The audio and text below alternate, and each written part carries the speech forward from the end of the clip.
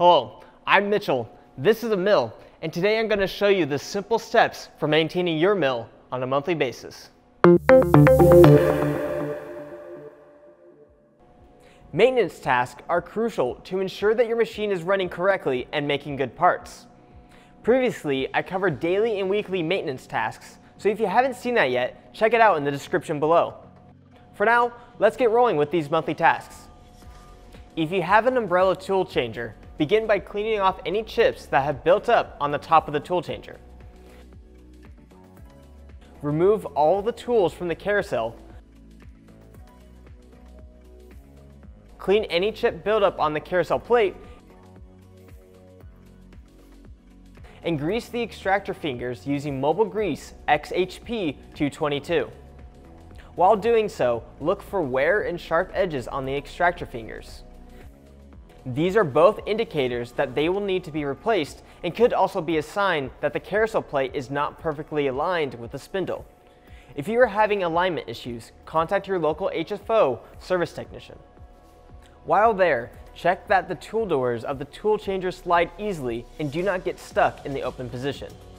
If stuck, chips may be getting stuck between the sheet metal, or the spring may be out of the track or broken and will either need to be fixed or replaced. To access the doors, remove the number plate and the sheet metal covering the stuck door. Lightly grease the V-rail guide rails, checking for wear on the wheels and rails. Make sure to clear out any chips on the rails that may interfere with the rollers as they roll along the track. Next, inspect the motor's mechanical sensors and proximity sensors. Check for any frayed or damaged wires and remove chip buildup around the proximity centers. Lastly, reinstall your tools and double check to make sure that the tools are held securely.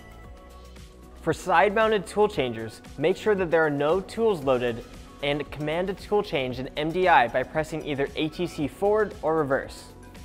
When the tool changer has hit the bottom of travel, press E-stop to stop the arm where it's at. With the arm lowered and no tools loaded, check the straightness of the tool changer arm. Place a straight edge level on both ends of the arm to verify that it is straight and there are no bends or twists. Check the V-groove and finger for wear and make sure that tools are held securely in the double arm. If worn or the tool holder is loose, these components may need to be replaced. If everything looks good, lightly grease the V-groove plungers and slider cap using Mobile Grease XHP 222. Clear off any chips on the Waycovers and check for damage to the sheet metal or wipers. Anywhere coolant could potentially leak into the machine and damage components. If the Waycovers are good, spray a light coat of rust preventative and run the axes back and forth to apply the preventative evenly. Opening up the lube panel, check the Spindle Lubrication tank level. If the level has dropped below the recommendation, refill the tank using the correct oil for your machine.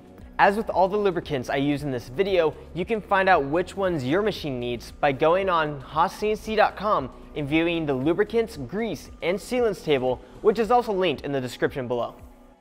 Now while you're at the back of the machine, turn the power off and make sure the red LED light on the vector drive is off. For newer machines, remove the air filter and knock off the heavy dust particles and use compressed air to clean it.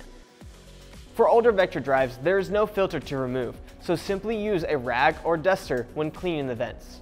Next, check the cleanliness of the coolant tank by dredging the bottom of the tank. If there is excessive chip buildup, dredge the remainder of the tank until it is clean. Otherwise, you can leave the tank as is.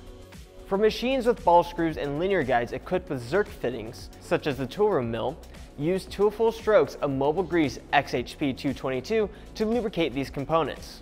While we recommend doing this every month, this can be done more or less often depending on the usage of the machine. On machines with counterbalances, check the reading of the gauge and verify it against the recommended value for your machine.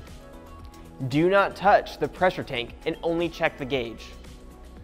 Haas allows the pressure reading to be up to 50 psi or 3 bar higher than the recommended reading. However, if at any point the pressure drops below the recommended value or is more than over 50 psi or 3 bar higher than the recommended value, stop operation of the machine and contact your local HFO service technician. And that's it. These maintenance tasks are crucial to maintain the machine performance you need to keep your shop running. If you liked this video, let us know in the comments below, and while you're there, you can check out our monthly maintenance checklist, which goes over everything that I covered here. For more service and maintenance related questions and content, visit haascnc.com/service, and I'll see you next time.